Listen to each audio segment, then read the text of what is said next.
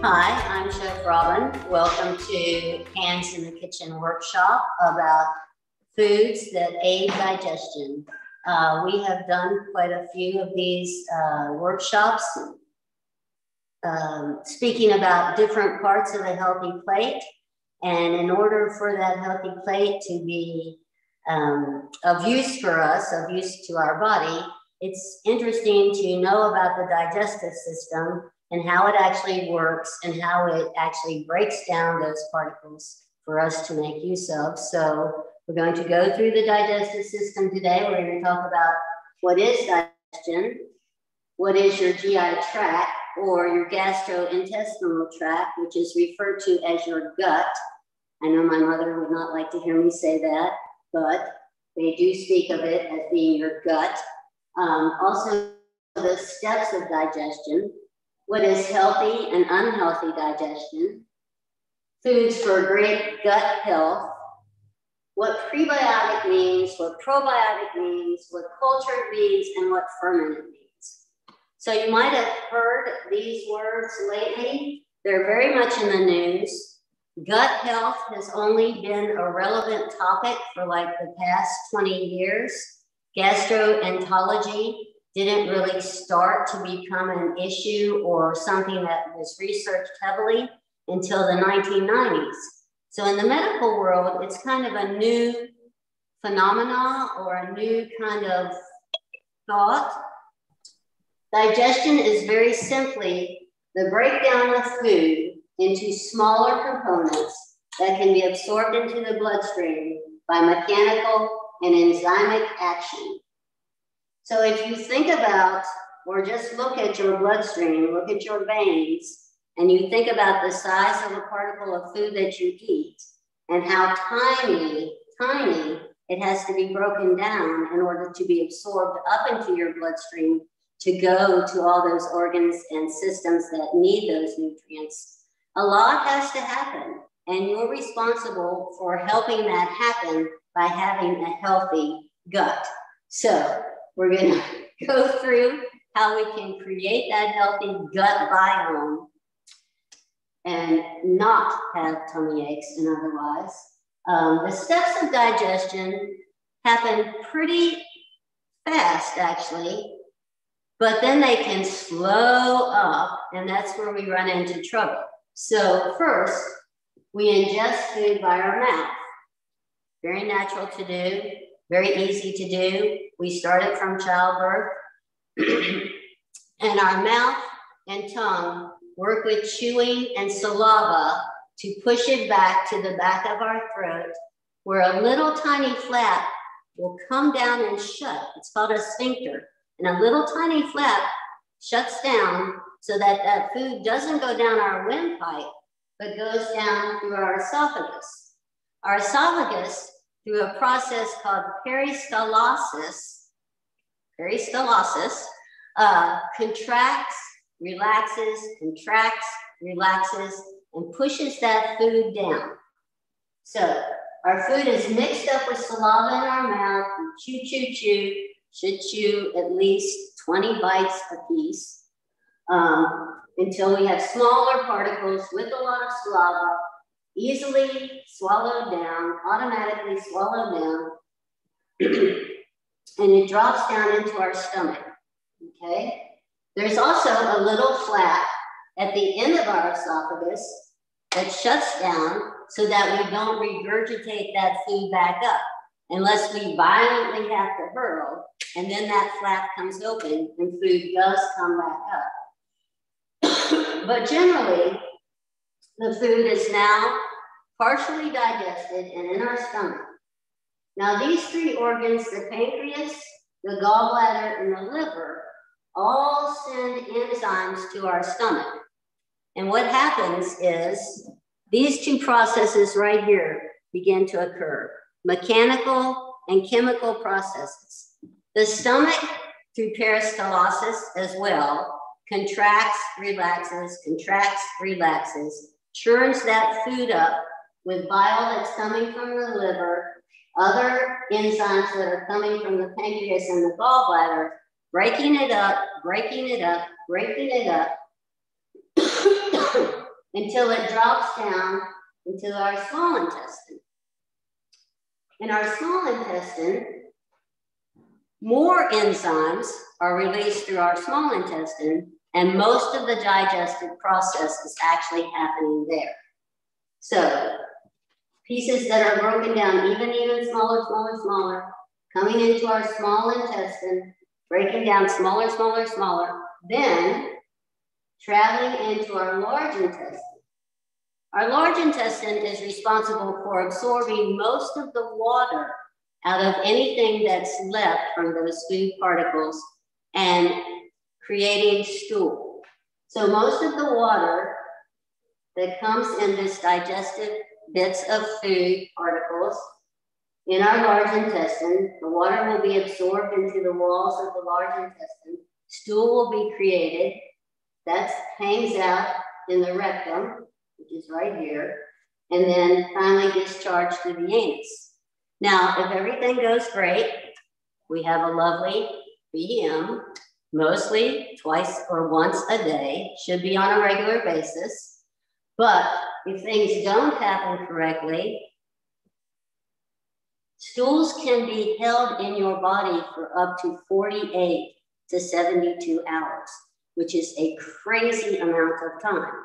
You may not have enough liquid, you may not have things that are working correctly, and we run into problems when that happens because it's a waste material that your body actually needs to discharge. So you don't want to hold on to that waste, you want to get rid of it. So in the system of our gut, the GI tract, there are trillions of bacteria. Some of them good, some of them not so good. We really want to keep a balance between the good and the bad, but with the good coming out on top. So if we talk about good gut health is going to aid digestion. Good gut health is going to lead to healthy elimination of waste. Good gut health, is going to mean that we get nutrient, mineral, and vitamin absorption into our bloodstream. Also, you may not know this, but 70% of our immune function comes from our gut, which is really an extremely large number. So it stimulates immune function. You want it to be working right. And also, it's involved in brain development. You may have heard people refer to your gut as your second brain, or go with your gut, or trust your gut. It's because the gut and the brain are constantly talking, constantly sending back messages to each other. And the gut is actually sending material to the brain to help it to become stronger, to help your memory to work, to help your emotions stay stable. It's amazing. It's really just amazing. And it also, in addition, even more great stuff, it will regulate your sugar levels. So lots and lots of stuff is going on that we want to make sure stays in the good department as opposed to the bad department. When you get bad gut health, and we've all been there with a tummy ache before, or something that's upset us, and for a couple of days, maybe a virus even wipes us out. But when you consistently have a bad gut microbiome going on situation,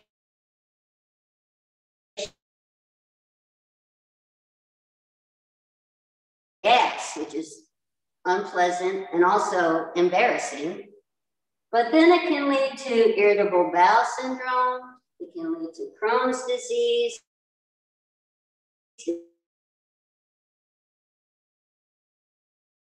Have going on inside of our bodies. So how do we try and avoid that? There's lots of different ways.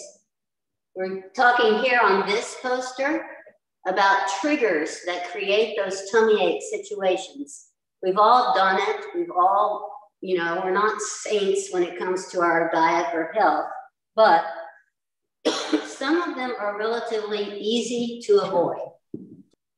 The first trigger for a tummy ache that we're all familiar with is just eating too much food. People tend to heap on their plates, which is relatively not a very smart thing to do. It can lead to overweight. It can lead to your stomach being too full to process that food. The other thing about a trigger for tummy ache, and I didn't put it on there, but it's just as important, is too little food. Not eating enough food to where you're always feeling fatigued, to where you're never having enough energy, to where you're just not maintaining that caloric intake that you need to be healthy. So too little or too much food. And then this is a big, big deal for seniors. Too little water. Seniors seem to be like frightened of water for some reason, but it's seriously, seriously important that you try to drink water throughout your day. I got a tip from a friend of mine who says she just keeps a cup in the bathroom, and when she has to go to the bathroom, even if it's just to wash her hands, she'll drink a cup of water. And yes, it seems kind of counterproductive or intuitive to drink water and then be in the bathroom and go to the bathroom and drink water and then go to the bathroom, but you actually need this amount of water for all your systems to function, and especially your digestive system to function correctly. So 6 to 8 cups daily. There is some leniency. Some doctors will accept decaf coffee. Some will accept seltzer water. Some will accept water with lemon. Some will accept decaf tea. So whatever kind of combination you necessarily need to achieve 8 to 6 glasses of liquid, mostly water, try to find that niche for yourself.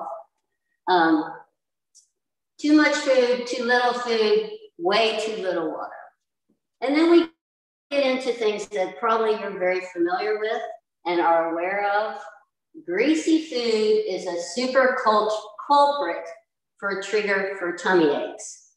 I'm not anti-pizza, but when you open up that lid of pizza and you see a pool of grease on the top, maybe sparingly eat pizza. Don't make pizza your go-to 5-night-a-week dinner. Just be aware that it is giving you a lot of fats that are not necessarily the healthiest for you to digest. Also, just greasy, fair food is what I call it. Anything that's put down in a deep fryer, if it's not fried correctly and it comes out saturated with the grease from the fryer, it really cannot be good for you. And it really can trigger a tummy ache or worse. Bacon is another one that we should be sparing of, even though it's a Vermont favorite. Just be aware that bacon every day is probably contributing somewhat to a situation that could be avoidable and probably is not going to lead you to good health. So in addition to greasy food, this is a culprit right here, too much soda. And one thing about soda is that it's carbonated, so it's already gassed up. So it's going to create bubbles inside of you that may be difficult to digest. But mostly the thing about diet sodas is the sugar that's in those diet sodas immediately goes through your system, and it rushes through so fast that it really creates some issues in your digestive system. So overloading on diet soda can be a problem. Remember, these are too much. So too much alcohol, too much soda, too much acid. No one is telling you to do away with drinking orange juice or to do away with eating a grapefruit or to enjoy an occasional beer or something on the rocks or even a diet soda. Just balance it out with other good, healthy food for your gut. So now we are at that healthy food for your gut poster. And this is where I would ask if there are any questions. We're gonna break down what prebiotics and probiotics are all about, and fibers, soluble and insoluble. So, prebiotic foods, you're probably hearing a lot about. Prebiotics are contained in a rainbow of foods, all right? All of these foods here in their natural state contain prebiotics. And a lot of it is contained in the skin, so vegetables and fruits that have skins, although you don't eat a banana skin, but in ginger and garlic, squashes, apples, berries, a rainbow of colors, a rainbow of food, prunes, this prunes, even probiotic prunes. So, prebiotics are like booster rockets for probiotics. So the essential prebiotic nature of these foods, when eaten with a probiotic food, helps the probiotic bacteria kind of overwhelm the bad bacteria in your gut, okay? We're talking about good gut health and bad gut health. So just to simplify and break that down a little bit, let's talk about probiotics and cultured and fermented foods. So these foods, not this one, or this one, although these are good for you, but these foods right here, and I'll hold them up so you can see them better, have all been inoculated or cultured with a good bacteria. And what that means exactly is microorganisms like yeast or bacteria are added into carbohydrates, and that carbohydrate is then converted into carbohydrates like starches and sugars are then converted into alcohols and acids, okay? So you take a product like milk, you add an inoculant to it, it creates buttermilk or yogurt or kefir, which is a drink, a yogurt, kefir, sorry. Kefir is cultured low-fat milk or yogurt. It's probiotic, it says right there. So it converts it into alcohols and acids, which act as a natural preservative, okay? But it also promotes the growth of beneficial bacteria, which is known as a probiotic. So the probiotic is actually a form of bacteria that's created after another bacteria, an inoculant, a microorganism like yeast or bacteria, is added to the product at hand. So say you're making sauerkraut, your product at hand is a head of cabbage, chop, chop, chop, slice, slice, slice. You're going to take salt, massage it into that cabbage. Then you're going to let that cabbage rest in a cool, dark place. The process that's happening right there is creating another bacteria that's going to preserve that cabbage as a pickled cabbage called sauerkraut. So sauerkraut is a probiotic, and it's a very healthy thing to have. Even if you have it on a hot dog, still healthy, okay? And it's probiotic. You can tell people, I had my probiotic sauerkraut today. So kimchi is a similar product to sauerkraut, except that it's made with very hot chilies, but same kind of process where a bacterial agent came about from the process of fermentation and culturing to create a probiotic product, okay? Miso, which is added into soups or stews, are inoculated soybeans or chickpeas. This one is chickpea miso. So the chickpeas are taken, dried, rinsed, grown, and then inoculated with the bacteria, set aside for a while to allow to ferment and become tasty and processed into miso. So this is a probiotic product. The same with yogurt. The same with kefir. And so culturing and fermenting has been around for hundreds of years. The only thing that's new for us to think is the term probiotic. Fermenting and culturing have been around forever. When there were too many grapes, what they turn it into? They turned it into wine through fermenting. When you had sourdough starter, that was a result of wanting to save for the next loaf of bread. So it's not a new concept. To us, it's just new to know the beneficial qualities of preserving food in this way actually makes it much healthier for us and much healthier for our gut. This is a product that you might not be as familiar with. This is inoculated soybeans, and it's called tempeh.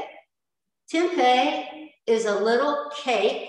When the inoculation is done and the fermentation has happened, it turns into a little brick cake. It's sold vacuum sealed in this package. It usually comes with a recipe. It has all the dietary breakdown for you on the back. But this is a probiotic product that you might want to consider adding into your diet. You can roast it, you can sear it. It's relatively inexpensive, and it's a plant-based protein that you can use that's also not going to lead you to having a saturated fat red meat protein for dinner. So there's a lot of food items out there that are readily available and that shouldn't be too scary, that you can start to kind of blend into your diet.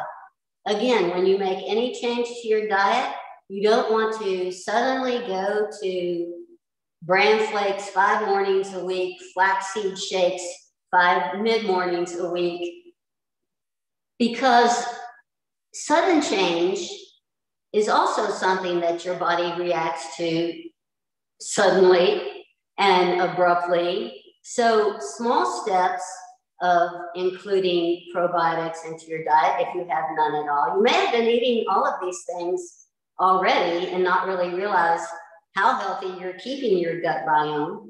But if you have not, if you have been possibly maintaining the tummy ache diet, you may want to consider slowly proceeding to add in more healthy probiotics, and they're not really difficult to do.